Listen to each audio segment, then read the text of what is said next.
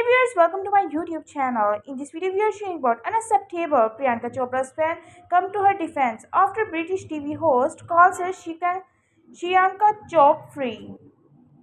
Priyanka Chopra's fans are miffed at British TV host Andy Peters for mispronouncing her name when he visited London in March.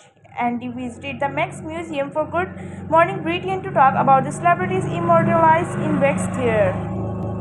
With a clip resurfacing on Instagram now, fans are not happy.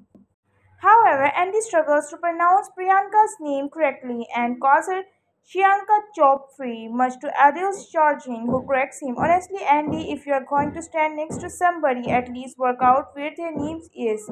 And that's Priyanka Chopra, the Indian Bollywood actress who is now a massive star in America. Andy claimed then that he knew who she was and she was married to that one from the Jonas Brothers, according to Daily Star.